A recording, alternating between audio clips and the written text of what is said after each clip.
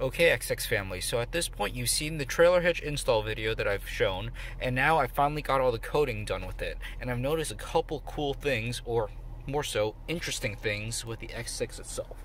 So let's see if we can get this to work. As you can see right here, I have indeed the trailer hitch zoom function enabled. So, this is where it gets interesting. Alright, so we know that on the hitch itself, BMW says the spec is supposed to be 8 inches maximum length and 1 inch maximum rise. Now this one is a 12-inch shank, 1-inch rise, and you can see it from the camera. Let's go inside and I'll show you. This is just the regular reversing view, okay? Not an issue. Now we go to the trailer hitch zoom view. Again, not an issue. It just sticks out far enough.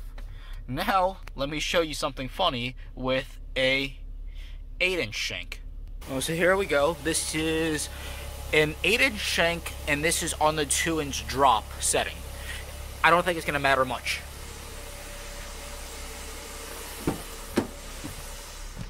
We go back to the car, and oh no, the trailer hitch disappeared. Let's go into the other view. Oh no, where did it go?